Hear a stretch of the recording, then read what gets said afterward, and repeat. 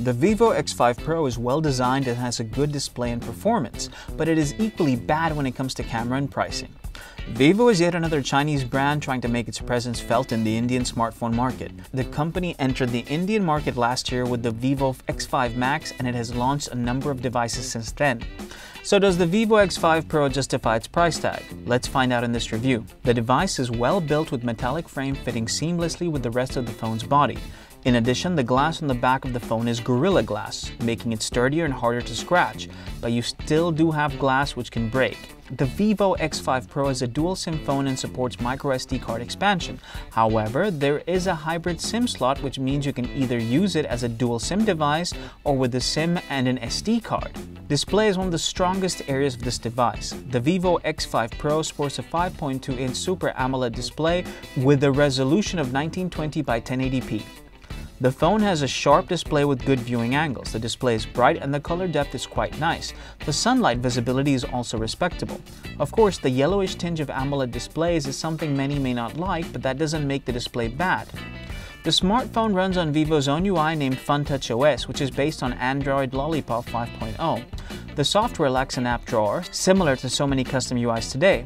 In addition, the FunTouch OS offers an app called iManager, which is an app that lets you access Data Manager, Battery Manager, App Manager, etc. from one place. The software also lets you set custom gestures for launching apps and performing certain tasks.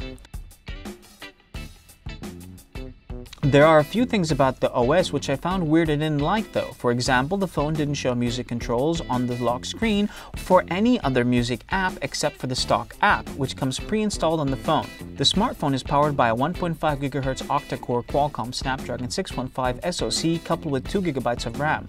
The processor handles most daily tasks really well except for a few instances.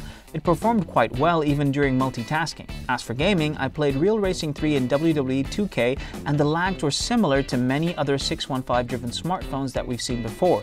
It does heat up quite easily enough, as we've noticed on Snapdragon 615 before this as well. As for sound quality, the Vivo X5 Pro is loud enough. There are two speaker grills at the bottom, but it seems the sound comes from only the one on the left. Music is better through headphones. The Vivo X5 Pro has a non-removable 2450 mAh battery. The battery won't last you for one full day, but with moderate use, it can take you through a work day, say about 12 hours, so that you can reach home and put it on charge. During our battery test, the phone lasted for 12.5 hours. As for my daily usage, the time varied anywhere from 11 to 13 hours. Camera is one department where the Vivo X5 Pro really disappointed. On paper, the device has a 13-megapixel rear camera with flash and an 8-megapixel front shooter, but in reality it's not up to the mark. As for the rear camera, the images taken in daylight are subdued, and in low light they come out to be even worse, and the flash doesn't help either. The Vivo X5 Pro offers you good design, build, and display, along with good enough battery, but lets you down in the camera department. Also, the device uses the second SIM slot for microSD card expansion, meaning you will have to sacrifice one for using the other feature. It's priced in the 20K to 30K range, which makes it quite expensive in terms of both what it offers as well as in comparison to other devices like OnePlus 2, OnePlus One, and Asus Zenfone 2 available in the market. So after reading the review and knowing the price, if you want to go for the phone you can, but it is quite hard to recommend it.